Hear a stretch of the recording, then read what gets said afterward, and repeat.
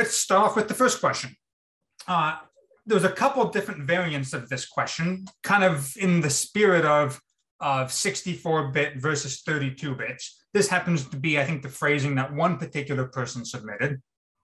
And I think it's a bit of a misleading question because an integer variable is a concept.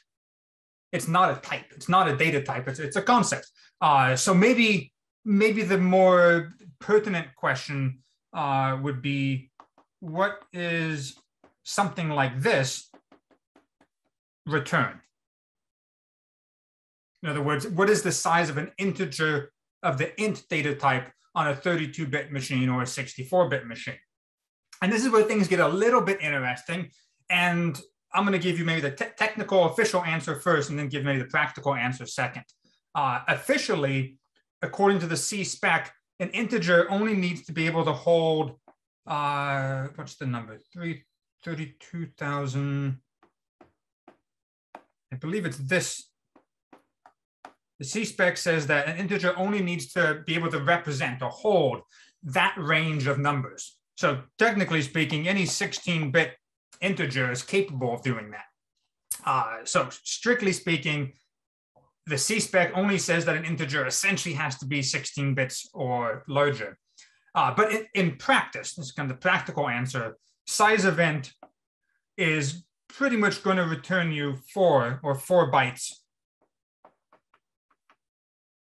on both 32-bit machines and 64-bit machines. We discussed on Sunday how long int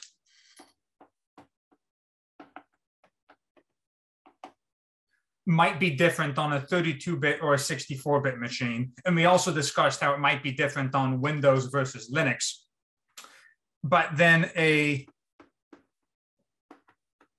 long int is, practically speaking, consistently 64 bits, but could actually be implemented as more.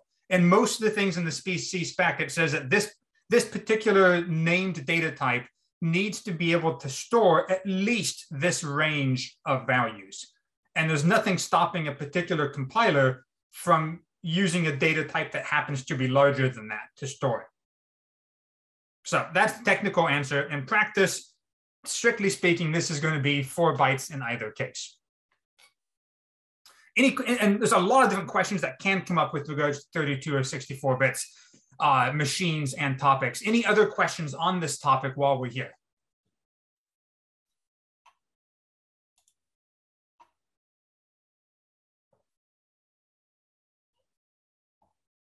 Okay, cool. Well, if you think of any more, feel free to pipe up later on as well.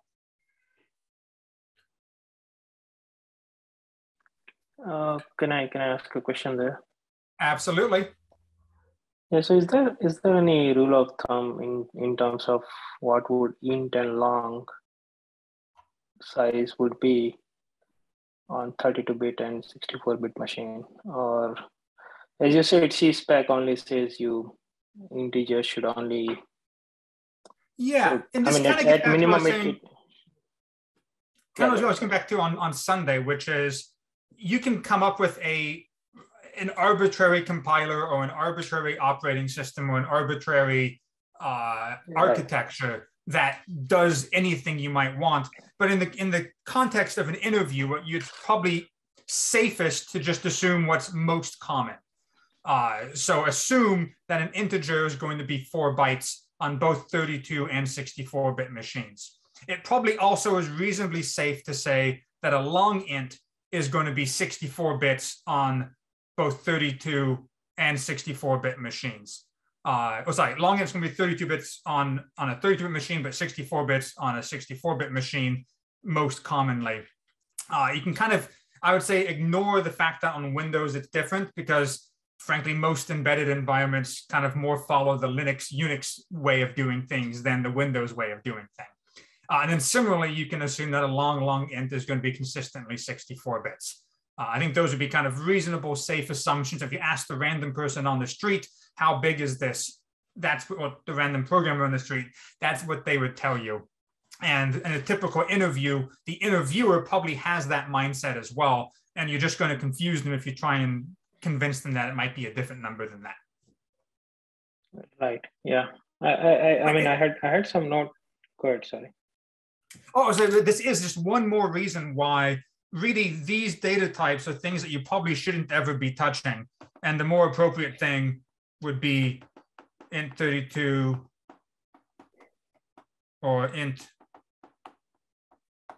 64, so on and so forth.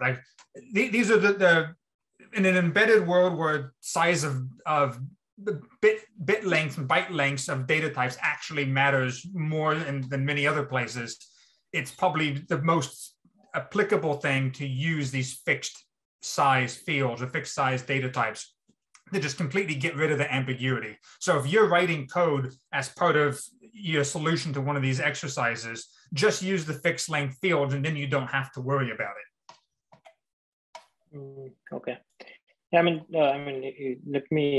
so what I get from here is long would be at least 32-bit. I mean, if it's a 32-bit machine, it will be 32-bit. If it's 64-bit machine, it will be 64-bit. But then long would integer will always be 64-bit even on 32-bit machine, right? Is that? Yes. Long would have to be at least 64 bits on any machine, although it is certainly possible that on a particular compiler or architecture, they might decide not to support different data types. But yes, 64 bits always is the way to think of that one. Okay. And one more question or just, yeah. So I read or I had notes somewhere like it says, okay, 64-bit Linux systems are LP64 and L stands for long and then P stands for pointer.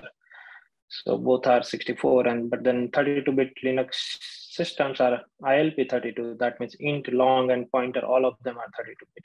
So this LP64 and ILP32, are those some standard naming convention? It's something that some came from somewhere, which is not standard. I'm not sure. I just thought like if you have any idea.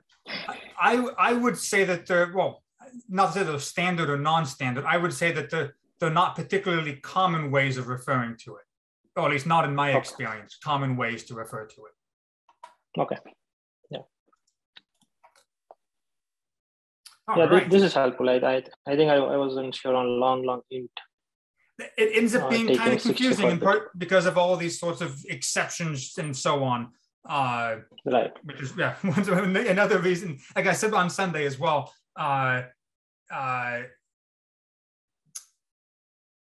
Reading and writing code, and particularly writing code that you know exactly what it does, and getting in that habit is going to be helpful for you in an interview kind of context where it's easy to make mistakes or forget off the top of your head how big something is. If you just aren't in the habit of using those types at all, then it ends up being less of a practical issue.